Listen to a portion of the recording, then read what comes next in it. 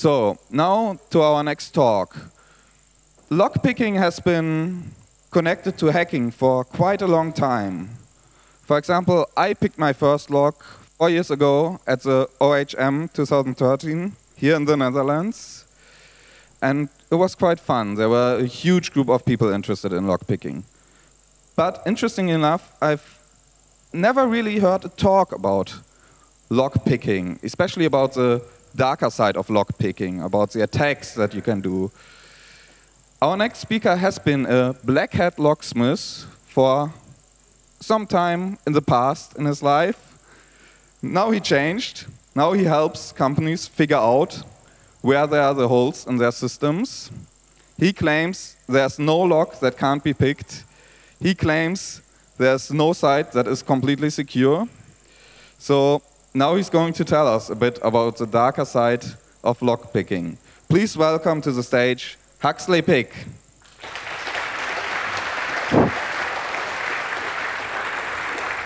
Thank you. Okay, welcome to Black Hat Locksmithing. So before we start, everyone knows the difference between a black hat and a white hat, don't we? Yeah? Oh, just in case you don't. A black hat is someone who uses their skills to steal and be generally naughty. And a white hat is someone who uses them to protect and to help people. And this is the black hat variety. So the obligatory waffle about me first. I'm Matt Smith, otherwise known as huxleypig from off of the internet. My first love of security subversion came with social engineering.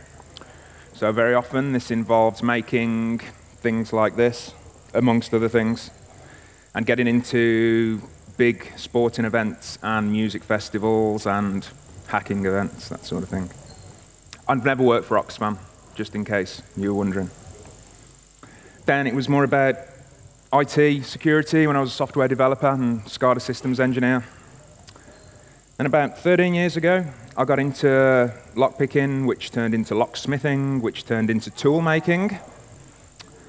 And now I make very specific tools to open very high security locks. The picture we can see here, this is Lockfall Towers. This is where all the magic happens. It's actually my cellar. It is my cellar, not my parents', just in case. You know. And I like to look for things called physical O-days, what I call physical O-days at least, and that's exactly what it sounds like. So it's an undisclosed vulnerability in a physical locking system that no one knows about yet, so the public or the vendor. That's enough about me. So are locksmiths the good guys? Not always. I'm going to go through some examples of thieves and prison breaks and some secret locks, some secret tools. I'm going to show you some stuff that I've not released before, but this is all my work. So I'm not going to show you practically how to steal things. That'd be irresponsible. And I'm not going to be showing anyone else's tools or techniques. Anything I show today has been on the internet at some time, if not anymore. So locks are security devices. They exist to stop people breaking into your house, stealing your car, stealing your bike. So if you had nefarious intent, you'd be really, really interested in getting through these things. And it brings us to the age-old adage that locks only keep honest people out, which by and large is very true. If someone wants to get through your lock badly enough, then they're going to do it. This is an example of a very old lock. This is 4000 BC. It's an Egyptian lock. Now, we changed the design of this lock at some point. We still don't use wooden locks today, so I think it's fair to assume that this wasn't the most secure lock in the world. And so I think it's also fair to say that these were picked, and black hat locksmiths have been around ever since locks have been around. So what motivations might someone have for picking a lock that doesn't belong to them? Any ideas, anyone? Money! Money! Theft! Yeah, treasure, of course. Filthy money. Other motivations? Freedom. By this, I mean escape from captivity, not overthrowing your oppressive English overlords. Of course. These guys, the alphabet soup authorities, so the KGB, the CIA, you know the ones, these guys have been into lockpicking ever since they've existed. And these guys have got lots and lots of public money to spend Very often their tools are the most amazing, intricate works of art.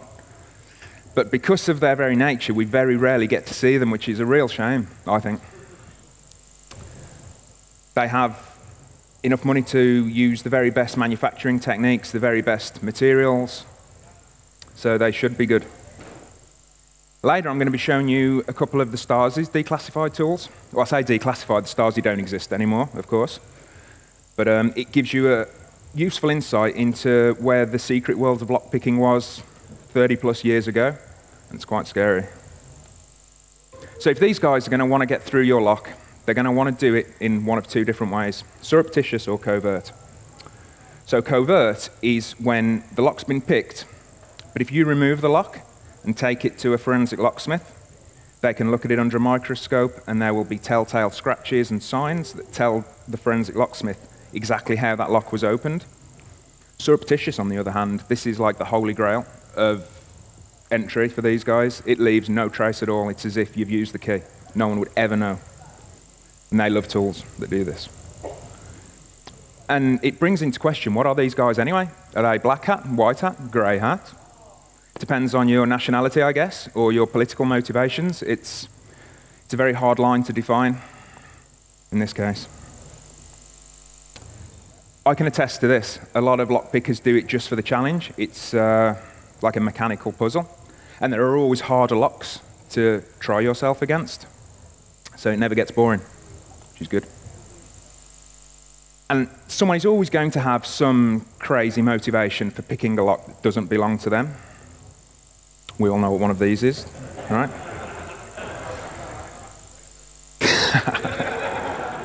Look at the teeth on that. Okay, so first up, they say confession is good for the soul. And a long time ago, in a former life, this is my confession at least, I had a penchant for taking money from vending machines. Now, I saw this as very low-hanging fruit. It almost seemed too good to be true that there was this big box of money behind this lock, very often unguarded. But my career as a vending machine bandit didn't last long. It soon, to me, became about the challenge of opening the locks, which turned into locksmithing and so forth. So my hat was changed, just like that. Now, I shouldn't have to say this. Standard disclaimer, don't steal from vending machine. Don't steal. Full stop. And just to reinforce this, there was a guy in the UK a couple of years ago. He was stealing from the parking meters, we can see here. Now, he wasn't picking the locks, he was forcing the locks, but he was definitely stealing the money.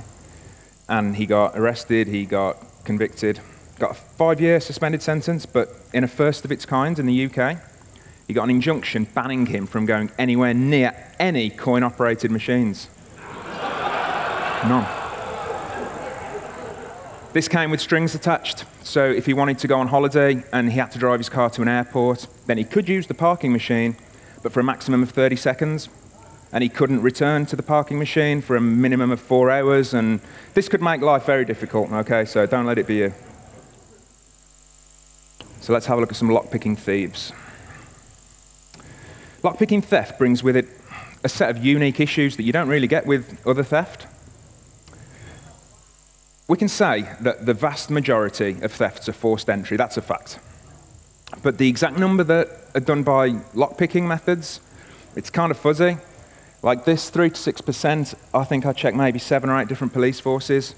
Certain police forces say snapping, for instance, is a locksmithing technique, or they say it's destructive entry. So this number's really hard to pin down. And there are other reasons why it's hard to pin down as well, which I'm going to go into. So the very nature of lockpicking means that there's no obvious sign. Like I spoke about earlier, you can find signs if you look at it under a microscope, but ostensibly, to the layman, you probably left it unlocked or they had the key. Lockpicking is going to feature very low down the list of potential reasons for your house getting burgled, and that's going to keep this number down. The amount of locks that get forensically examined is tiny, tiny. It only happens in the most high profile of cases. So if your shed gets robbed or your house, chances are the police aren't going to spend a lot of money forensically examining that lock. So it's going to go unnoticed. There's also insurance issues. So if you come home and you see that your door is open, everything has been stolen. You don't know what's happened. And people always tell you, in this case, smash a window or kick the door in so that the insurance company don't try and worm out of the claim, because that's what they will do. They'll say, you must have been negligent with your keys. Maybe you left them under the mat, or maybe you just left the locks unlocked. Your fault. And again, that's going to keep this number down. Every time that plays out, that's going to keep this number down. You also get skimming. So let's go for a hypothetical here. Let's say there was a thief that could pick some parking meters near his house. And let's say that instead of emptying that parking meter at the end of a very busy day, what if that thief just takes maybe 5% out of every meter and locks it back up? Very often, this can go unnoticed for years. It can fly completely under the radar sometimes. Sometimes it never gets noticed, I can guarantee you. And again, it's a hypothetical. It's a hypothetical. And that's going to keep this number down again if no one notices. And let's say you're the manager of this parking company. You know that the locks have been picked. Well, no, you don't know. You know that they've been opened. You know that they've been locked back up again. And you know that money's been going missing. So your first port of call is going to be someone with a key, or maybe someone who had access to the key and copied it. Again, lockpicking probably isn't even going to enter the heads. It's going to keep this number down. But I do want to caveat this by saying most thefts are forced entry, so don't worry too much. Lockpicking is rare, but I don't think it's quite as rare as it's made out. So this is our first lockpicking thief. Deacon Brodie. This guy was from Edinburgh. His Florowit was in the late to middle 18th century. Apparently, Robert Louis Stevenson based his character Dr. Jekyll and Mr. Hyde off this guy, because by day, Deacon Brodie was a pillar of the community. This guy used to organise church fetes. He was a town councillor. He used to bless babies. You know, everyone loved this guy. But by night, Deacon Brodie changed completely. And he was also a talented locksmith. So his high status in society and the fact he was a locksmith got him jobs servicing and installing locks on rich people's houses.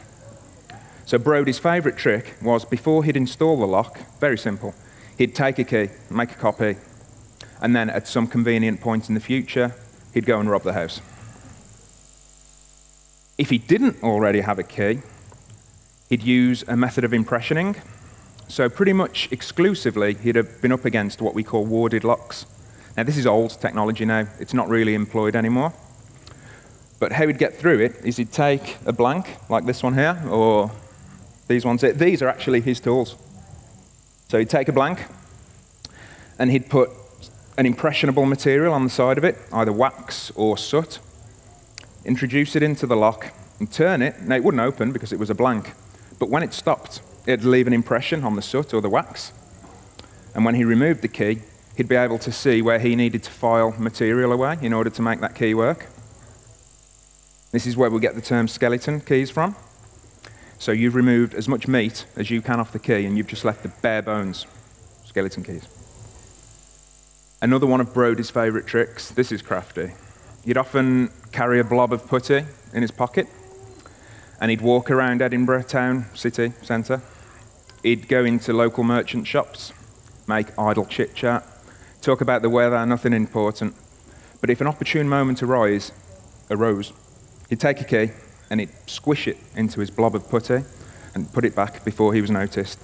And again, he'd go home, he'd make a copy and rob it at a convenient point in the future. He was quite successful as a criminal, in my opinion.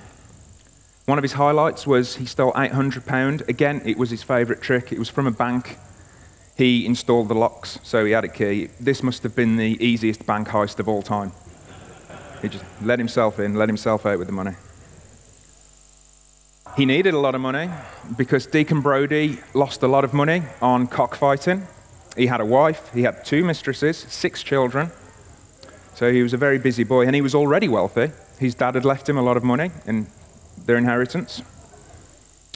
Another highlight was he stole the ceremonial mace from Edinburgh University. This isn't the mace. The mace was never recovered. This is just something that it might have looked like. It's ceremonial mace. That's not Deacon Brodie either. I like to think that this mace is right now sitting in someone's living room in Edinburgh, maybe being used as an ashtray or something. It has to be somewhere. Now, things started to unravel for Brodie when his gang tried to burgle the revenues of Scotland. So what this means, back in those days, money wasn't electronic, of course, it was all physical coins and notes. And this was the building where all the tax of Scotland was kept. So this was an obscene amount of money. But it went wrong. He only stole £16. But later on, maybe 2 months down the line, a couple of his gang got arrested for different things.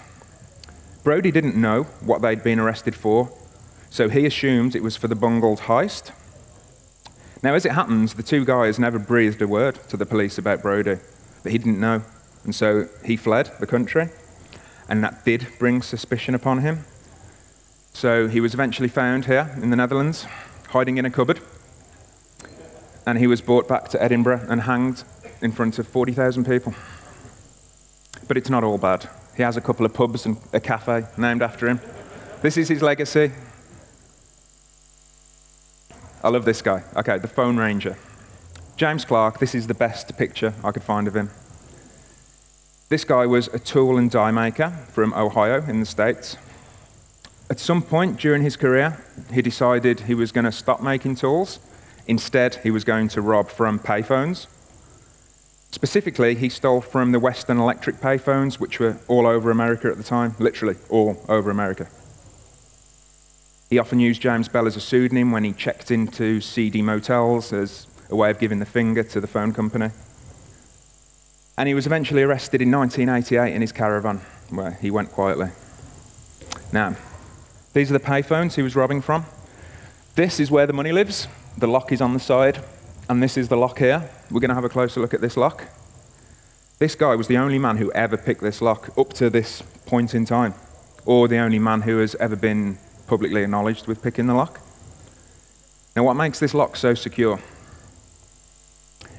Ohio Bell spent $1 million in the 70s developing this lock, which by 70s standards was a lot of money. This was the days of the $6 million man. So $1 million is like his leg, his head maybe. It's the peak of technology. It has a very paracentric keyway. What that means is you see these jaggedy teeth? So if you try to pick this lock, you need to maneuver with your pick around these wards, and that makes it difficult.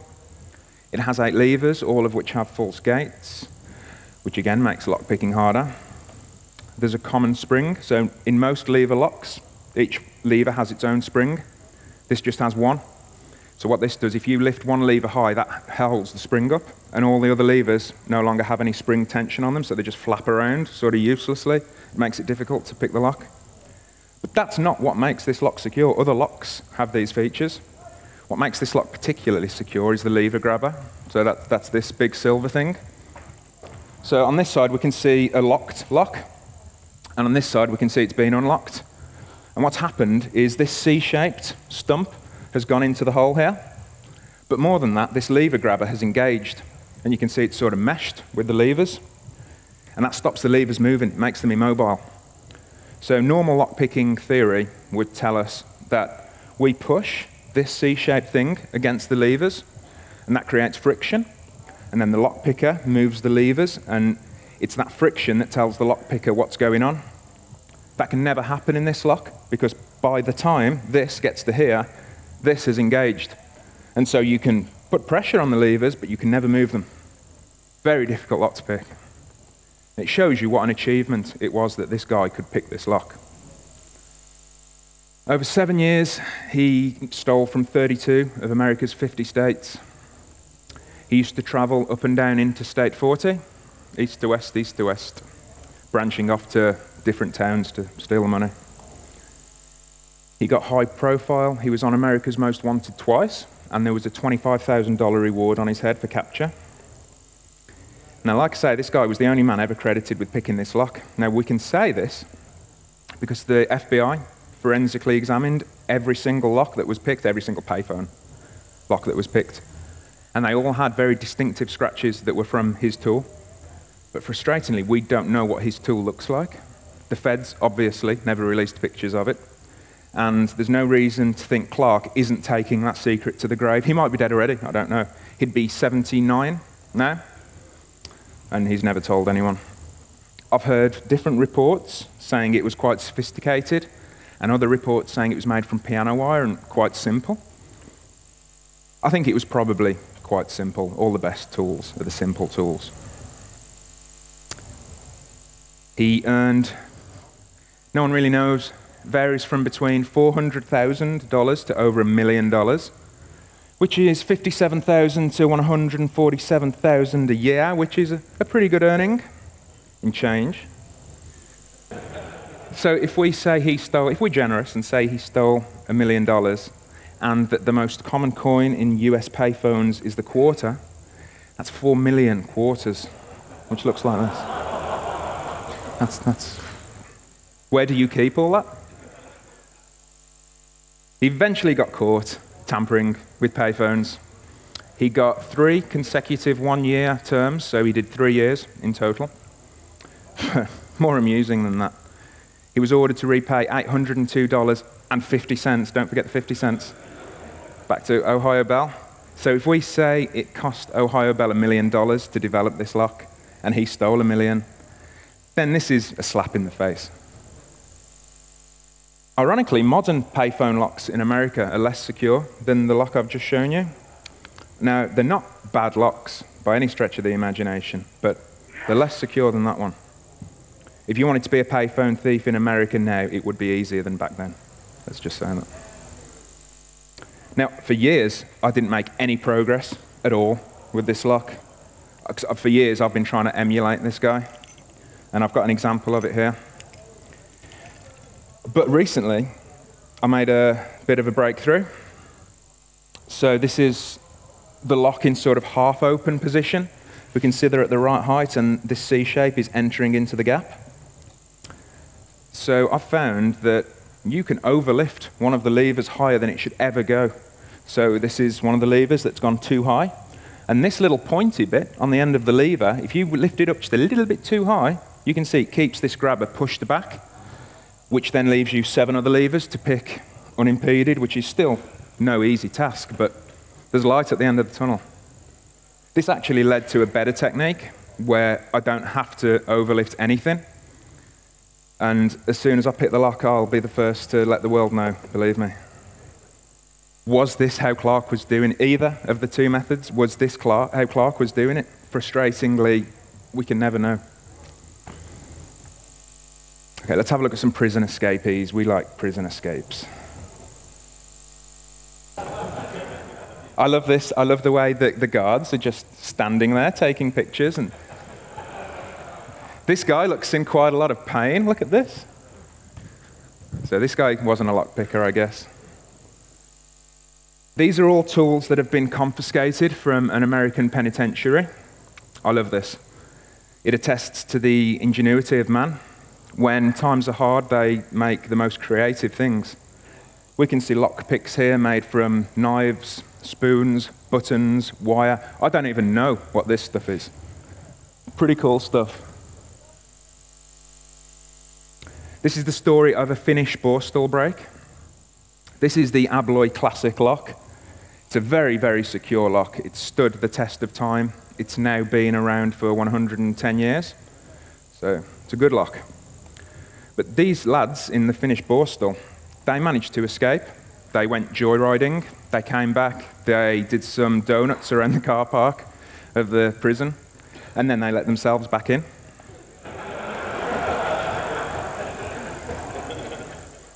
Now, the guards assumed that they must have had a key. And they did have a key. But they were never given access to any of the keys at any time. They were never given time alone with a key to copy one. So how did they copy the keys? It's fantastically simple. Pencils. So this involves a method that we call sight reading.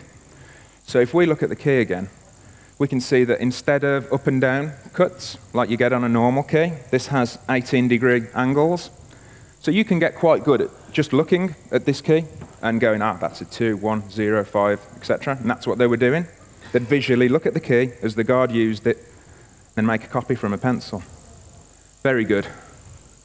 This is what they use in the USA. So these are called moguls. You can see it's just like a normal lock, but maybe twice the size. I heard that the theory behind making these big locks was that the inmates would have to therefore make bigger lock picks, and therefore they'd be more easy to be spotted, which sounds like nonsense. I think, being America, it was probably more a case of what's more secure than a lock? A bigger lock, of course.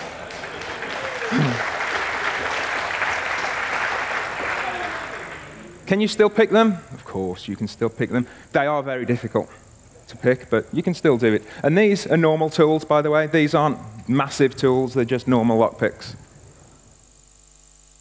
This is the story of Mr. Doody from 1812. This isn't a real picture of him. So this guy, he was from Wolverhampton in the United Kingdom. And he invented a lock that used the secret principle. So all that means is there was a certain secret to opening the lock. Either a hidden keyhole or maybe a hidden button. But as soon as you know the secret, you can open that lock. So this is otherwise known as security through obscurity. And it can work very well on the small scale. If you only have maybe 1 or 2 locks in 1 or 2 different towns, then no one knows the secret. It becomes a problem when they're mass manufactured using this principle, because again, as soon as you know the secret to all the other locks. So this guy, he serviced the locks on Stafford Jail, which was useful because he got locked up in the same jail several years later. So of course, he picked his way out. But he was worried that his family would get in trouble, or maybe he would get a longer sentence if he was caught while on the run, which he probably would have. So he picked his way back in. The story goes that he was sitting in his cell when the guard came round to do the roll call in the morning like nothing had happened. And we can't talk about prison escapees without talking about this guy. We're going to come into the present time after this, don't worry, it's not a complete history lesson. But Jack Shepherd is responsible for, well, we can thank this guy for many subsequent prison escapes, and you'll see why soon. He was only 22 when he was hanged, and you can see this guy was only a small man. And yet he was renowned for breaking through strong room doors, for breaking through solid oak floor, but walls, he was good at breaking through walls. He was a lockpicker, pickpocket, vagabond, ruffian, general scoundrel. This guy did everything. Gentleman Jack, as he was known, he escaped from prison 4 times. Each time he was sentenced to death. But his first escape was my favorite. So he escaped by wiggling the iron bar on the window, and he used this iron bar to break through the floorboard. Then he broke through 2 walls. Then he found himself at a high window, and he couldn't get down from the high window without injuring himself. So, can anyone guess what he did? How did he get down from the high window? This is the first example I can find of this ever happening. Yeah, of course. So he went back to his cell, he tore strips off his bed sheets, made it into a rope. Jack the Lad, as he was also known, his second prison escape was dubbed the sexiest prison escape of all time. Now, this is because he was locked up with his mistress, Edgeworth Bess. She was a local prostitute.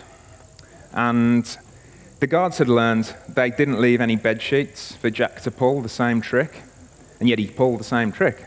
So can anyone guess where he got the material from to do this? Yeah, from Bess. This was in a local newspaper. It's an artist's depiction. This is a lot more modest than I believe it was. She was pretty much naked in reality. Now, the idea was he was going to tie the rope to one of the bars in the window, but unfortunately Bess was a little too big to get through the gap, and so he had to take all of the bars out and lower the heifer down himself, which he did, and then he climbed down the wall. But it didn't end well for Jack. He escaped 4 times, each time from the hangman's noose. Before he was executed, he was given the option of giving up his accomplices, but apparently when the judge asked this, he scoffed at him and mocked the judge, so that confirmed his death sentence. He had two plans to escape the noose. The first one was he was going to use a lockpick that he had fashioned from a nail, and he was going to pick his shackles at a particular time when the cart was going through London, and there was going to be another cart waiting for him. But unfortunately, one of the other prisoners noticed his lockpick and told the guards. What an asshole. So he was hanged. His second plan to escape was he was going to wait until he'd been strung up, and then after he'd been hanging for maybe 5 or 10 seconds, a mob was going to rush onto the stage and cut him down and take him to a local doctor to be revived. However, we can see what actually happened. This is Jack going to the gallows, saying hello to everyone. Now here we can see there's this mob trying to get to the gallows, but they never made it, so Jack was hanged. And here we can see his body being given to the mob. Now the mob didn't take his body to a local doctor's to be revived.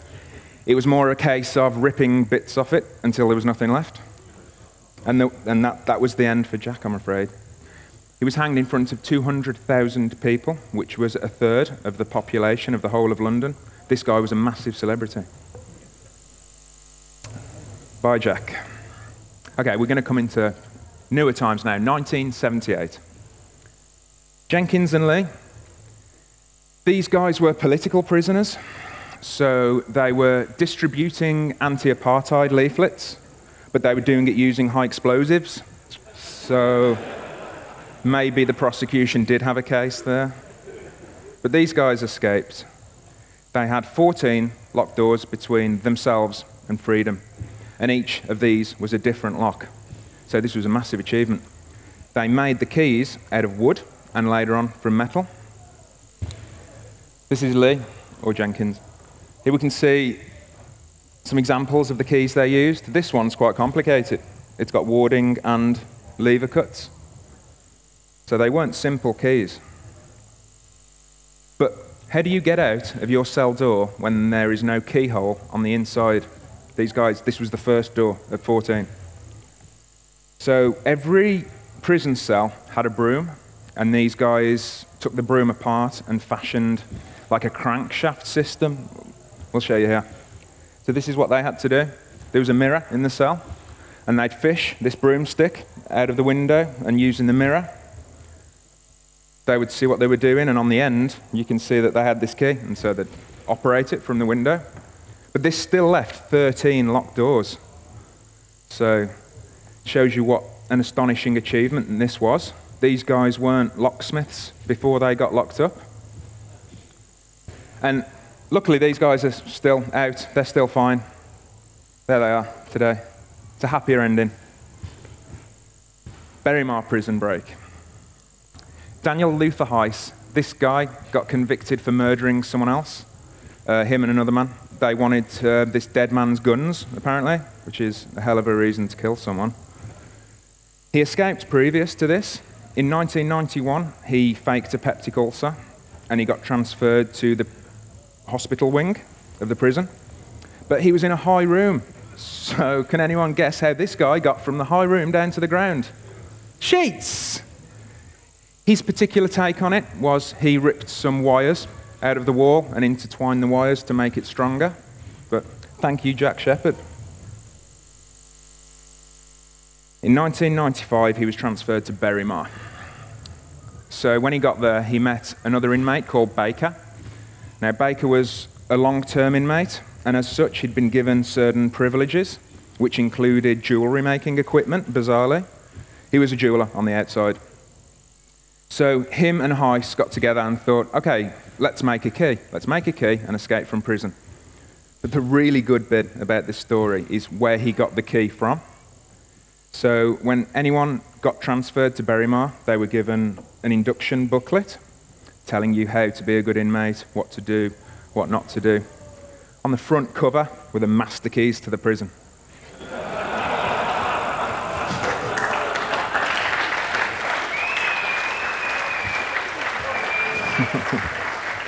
Isn't that incredible? So they escaped. Heiss left a message in his cell saying, "This bird has flown," very cheesy. Baker got injured climbing over the second wall. He hurt his leg, so he got recaptured after 24 hours. Heiss was on the run for 12 days, but again, he got recaptured. But both of these guys are now out of prison. Heiss, this guy's a landscape gardener and an artist. This is an example of his artwork with the rainbows and the dragons and the eagles. I'm sure you can find him if you want to buy one of these prints. Okay, let's have a look at some secret locks and secret tools. This is the Chubb Custodial 3G222. So this is a prison lock, again. The big thing about this lock is that you can't do what I spoke about earlier with the Finnish guys. You can't look at this key and tell what the combination should be. Chubb boast that the magnetic key is impossible to read or duplicate using normal senses alone or duplicate with standard workshop equipment. Now, I don't know about you, but that sounds like a challenge. But I've never seen this lock for sale. Chubb are really very good at keeping their more sensitive locks under wraps. If anyone has one of these for sale, I'd be super interested. This is another Chubb secret lock. It's not secret anymore. The Chubb Manifoil Mark IV was used by the UK Ministry of Defence to secure whatever you secure in safes, so documents and sensitive items. It's called the Manifoil, which stands for Mani, manipulation foil. So it was designed from the ground up to stop you from opening it unless you knew the combination. It includes rumble strips. So have you ever seen the old movies where a guy will have a stethoscope and he'll be listening to the safe? That's actually a legitimate technique if you know what you're listening for. But this has these little rumble strips that deliberately make noise, so you can't use that. It also has lead shielding, this circle here. That's the lead shielding, and that was to stop X-ray attacks. So if someone came along with their portable X-ray device, you know the ones, and tried to get the combination, that stopped it. It also had crazy strict controls. So if you were a Chubb safe engineer and you were called out to go and work on this lock, you couldn't do it without having someone supervise you at all times. There was also always a chain of custody on the parts. So if you took a dial or a disc or anything from Chubb, you had to sign it out. So everybody knew at any given point in time who had what parts. And there are no public successful manipulations of this. That's not to say it's impossible, it isn't. I've heard rumors of people picking it, but no one's ever done a YouTube video to sort of prove it. But this has been declassified for a few years now, so it's only a matter of time. And this wasn't the end for the Manifoil. And we'll leave that there. NATO Mersey lock. So this was used by NATO countries, again, to secure documents and so forth. Instantly we can see that it doesn't look quite the same as most lever locks. You've got this sort of V shape to the key. Now the idea of this is so you can't just get a blank and maybe impression the lock. You have to manufacture your own blank, your own key, which makes it more difficult, of course. It has 14 levers. All the levers have false gates, which is a lot of levers to pick. But that's not what makes it, this makes it secure, but it's not what makes it ultra secure. So this is quite unusual with a lever lock. You can see we have these two silver parts here. They're the stumps. So the idea behind having two is if you tried to drill the lock and drill one of these stumps away, the lock is still going to stay locked. You'd have to drill both of them away, which doubles the attack time. And again, this is another lock that's never been publicly picked. Oh, I forgot to mention the other cool thing about this lock.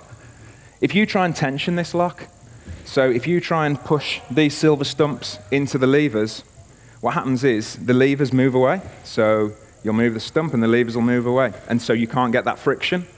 Very cunning way to stop people picking it. And again, I've heard rumors that maybe it can be picked, but no one's ever come forward and publicly admitted it. This isn't a secret tool. This is a 7-pin tubular lockpick. It's for these locks. I'm sure we've all seen these locks everywhere on vending machines and cash boxes.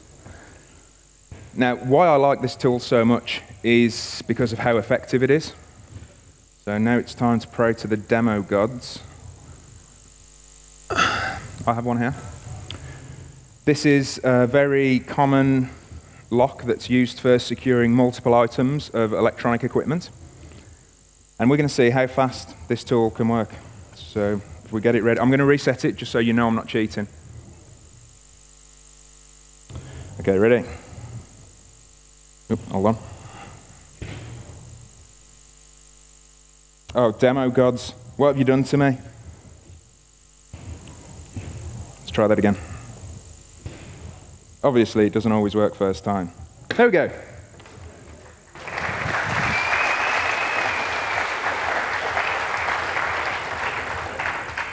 Now that was second time, that was like using the key, almost. So you can see how frighteningly effective this can be. Now, not every tubular lock picks this easy, but the cheap ones do. And this is a cheap one. This is a cheap one. So don't use that to secure your laptop, is the moral of this story. Now, this tool uses a self-impressioning technique. So what that means, in a nutshell, is that this tool allows the lock to pick itself. It takes very little skill from the user, and it happens very quickly. But it wasn't long before lock companies realized that this tool was out there, so they started changing their designs. This is Baton's attempt at foiling this very tool. Now, I think this is a good attempt at foiling it. So one of the big things about this lock, instantly, you'll see it's got 6 pins instead of 7. So that tool needs to have its little arms in different places, so instantly that tool doesn't work. Another big thing about this is it's field rekeyable. So what that means is you can change the lock without actually physically removing the lock. So if you are worried that maybe the key has been compromised, maybe someone's copied it, maybe someone's stolen it, you can come along with a change key and move it to one of these other numbers, and then the original key won't work anymore. They also put this shroud around it, the big hunk of metal. Now what this does is it excludes that pick from fitting in. You need a pick that sort of looks like the key here. So it needs a thin stem. You can single pin pick this lock, and you can self-impression it too, but that shroud makes life very difficult. HPC are a tool maker. They did make a tool that opened these a long time ago, 30, 40 years ago maybe. I've not seen it for a long time. But this is a good example of how to stop that tool. This is a bad example. This is Camlock Systems' effort. So, can anyone see what Camlock Systems did to stop that tool from working? I've highlighted it in red, just in case it's not immediately obvious. They changed the circle to an octagon. And that's it. This was the whole model of security for this lock, was changing the circle to an octagon. That simple. So, this does stop the tool from fitting. It won't go in. Those little sharp corners stop it working. But luckily, it's a very cheap and nasty lock. There's nothing stopping you getting direct access to the pins and single pin picking it. And it does self-impression too, very easily, if you had the obvious tool. So how do you think you might modify this tool to work in this lock? Do you think maybe if we change the circle to an octagon that might work? Well, obviously, yeah, and it does. But this tool doesn't exist. Now, I found this really crazy. I thought, well, if I can see the obvious tool, surely other people can. And other people did. This is a way that lock makers keep tools secret. It's quite an outdated method, but this is how they do it. So I was on Key Picking, which is a really cool lock-picking forum on the internet. Now, I put a post up saying, at some point in the future, I would like to make tools for this lock and this lock and this lock. And their lock, that one I just showed you, happened to be in that list. And that was all. Their lawyers saw it, didn't like it. They got onto Key Picking's owner and threatened him with prosecution if he didn't give up my IP address and any other identifying information. And their intention was to serve a cease and desist order on me in order to, get this, prevent potential future patent breach. Now that covers everything, doesn't it? Potential future patent breach. And then I found out they've done it before. They've done it several times. Well, I know they've done it several times before, so they've probably done it many, many times. I've spoken to several tool makers from the UK, and they've all said the same thing. They've said they've either made the tool or put the tool onto the internet to sell. And every time, Camlock Systems have jumped on them and said, no, you're not doing that. And I get why they do it. They do it so you can't get an off-the-shelf tool that opens their lock. So I understand it. But this is security through obscurity again. And the problem is, this lock is everywhere, in the UK at least. You'd think if it went to court that they wouldn't have a leg to stand on. And a lot of the guys I spoke to said they would have loved to have fought it. But nobody wants a long, expensive legal battle with a lock company. And then I noticed the Camlock Systems had tried to patent the obvious tool, and here it is. You can see they've changed the circle to an octagon. Now, the reason they did this is a little fuzzy. I don't know the intentions behind it. Maybe they wanted, in the future, to make this tool and sell it to locksmiths, but that isn't what happened. I think it's more likely this was a purely defensive patent. They never intended to make this tool.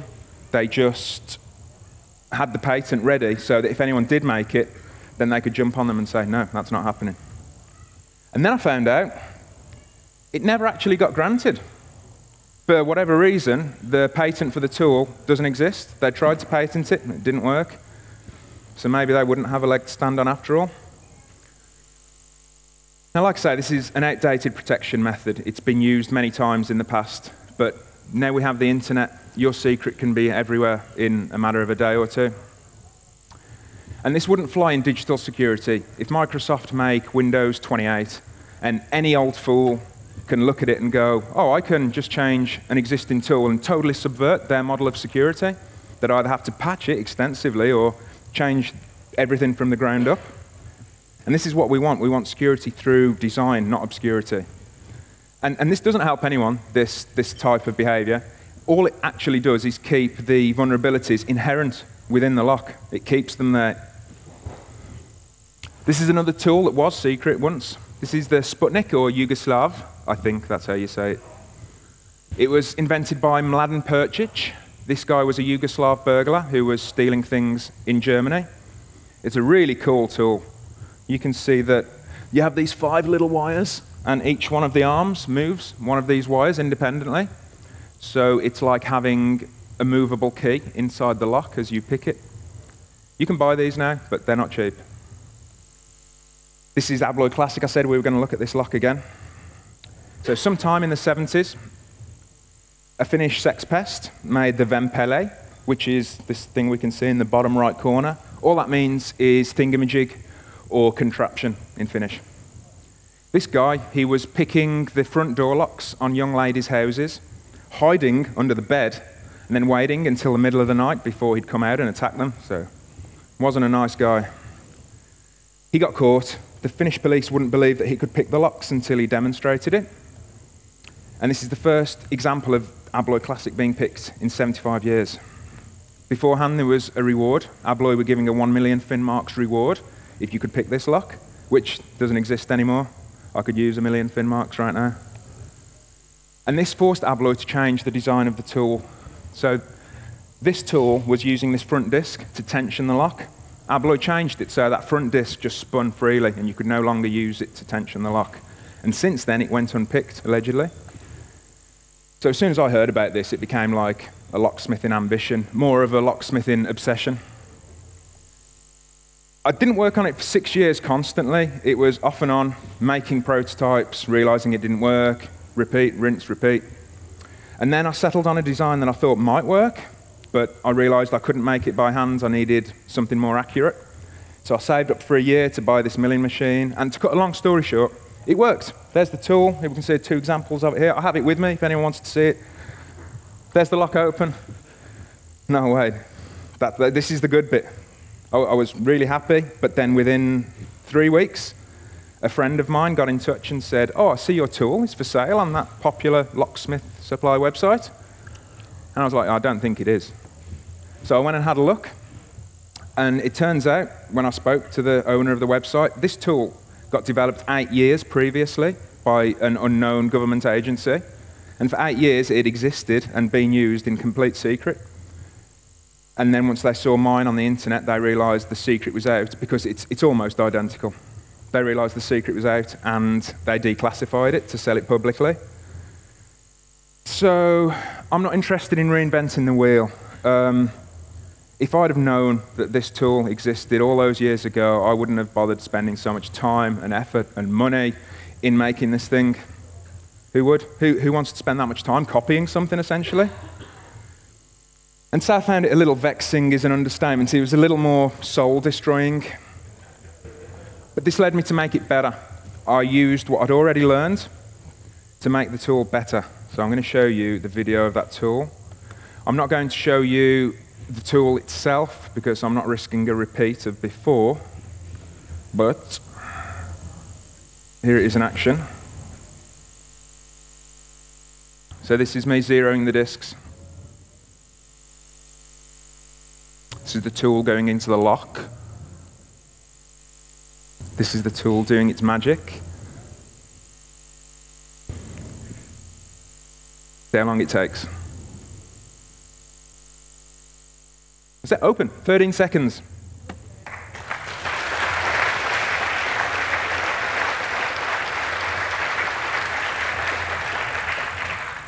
Yeah, that didn't work, did it? Thank you, PowerPoint. Okay, let's have a quick look at some of the Stasi's declassified tools. Thanks to Artemeister for letting me show these. They're his tools. This is quite an interesting one. We have these 6 plungers, each of which operate one of these 6 little arms on the end. And once you've picked the lock, you've got the thumb screws that you can then tighten down, and it'll act as a key. The Stasi didn't invent this method, but this was their take on it. So this is a comb pick. It's not really a lock picking device, it's more of a bypass tool.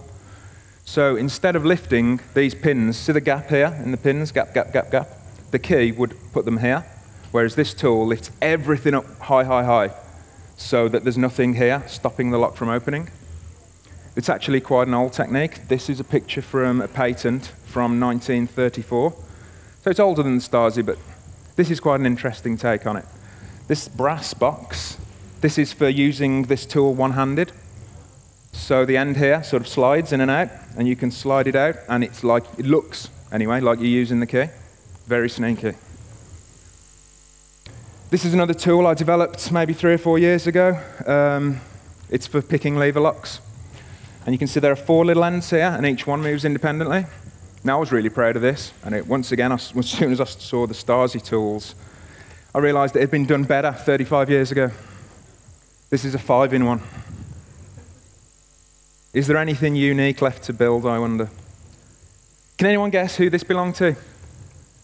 This is a makeup key, so what this means is you can change the little bits on the end to form any key that you like. Can anyone guess? Anyone seen this before? No? Harry Houdini.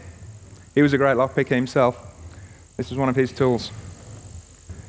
And every so often on the internet, you get some mad tools pop up. This isn't a secret tool, but I'm not really sure what it does. Any ideas? Bit of a plug. And from the ridiculous to the sublime. Look at this. How nice are these? So the story about these was a couple of months ago on the subreddit, lockpicking subreddit. Some guy posted this picture and said, does anyone know how these work or what they're for? And within 24 hours, he'd deleted the post and he'd deleted his user account. You only have to look at these to see that these are scream government at you. Really. I'd love to know how these work. There's a bit of wire here. What's that for? And finally, let's just have a quick comparison between the digital and the physical world in terms of security. So in the digital world, we have Vault 7, WikiLeaks, Snowden's work that expose secret government digital tools. There's nothing like that for the physical world. No one's ever released a database of pictures of physical tools. The closest we ever get is when lock companies refuse to acknowledge that a vulnerability exists, and so someone might put a YouTube up shaming the lock company. In the digital world, we have formalized structures for declaring vulnerabilities, like bug bounty programs. Again, there's nothing like this in the physical world. In my experience, lock makers tend to want to know the vulnerabilities and give you nothing more than a pat on the head as compensation. So there's no incentive to tell them. It's not a thing in the physical world. There's a huge number of researchers looking at digital problems. Relatively, it's a growing number in the physical world, but it's tiny in comparison. And if you find a problem, nowadays, most software can be patched remotely. How do you do that with a lock? If someone finds a vulnerability in a lock, and there are 3 million of those locks out there in the world, the lock company isn't going to be interested in going and replacing all those locks. That's going to cost money. They don't care about that. So I suppose from that perspective, vulnerability disclosure is a lot more of a pain in the arse for the physical world. But I hope one day that the physical world will catch up with the digital world. I think they have to copy the model at some point, because we've got the internet now and information is so freely available. And hopefully that's where things will go in the future, fingers crossed. And that's it, we're done. Thank you for listening.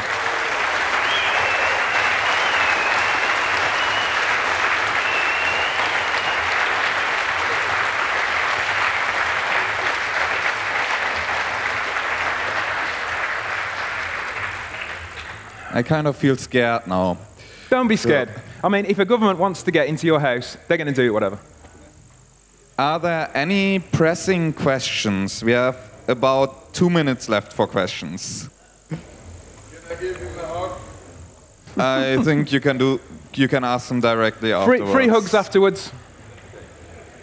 I would say if there are any more questions, there's a lockpicking village. Right? Yeah. You can always find me in the lockpicking village. I've got a selection of my tools with me. If you want to talk about them, I don't mind showing you. Okay. So please, another round of applause for an awesome talk.